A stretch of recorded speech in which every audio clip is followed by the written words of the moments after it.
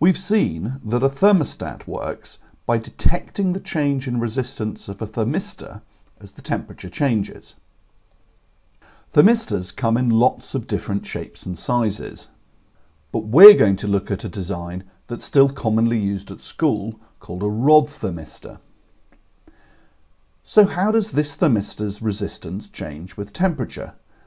Does it stay constant and then suddenly drop, or does it change smoothly in a straight line, or something else? Let's investigate. We're going to change the temperature of the thermistor and find out what happens to its resistance. We'll start off with some chilled water and then gradually heat it using a Bunsen flame. We'll use a temperature probe to measure the temperature of the water and connect the thermistor to a multimeter set to measure resistance directly. Normally, we'd try not to mix water and electricity, but we're okay here because everything is run by battery, not the mains.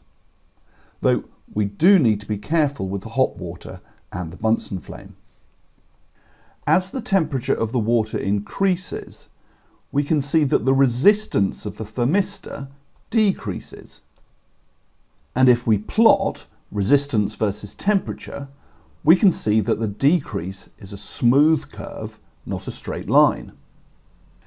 Its resistance changes quickly at around the temperature we're interested in, say 20 degrees Celsius. And this means we can detect small changes in temperature and control the heating to within half a degree or so.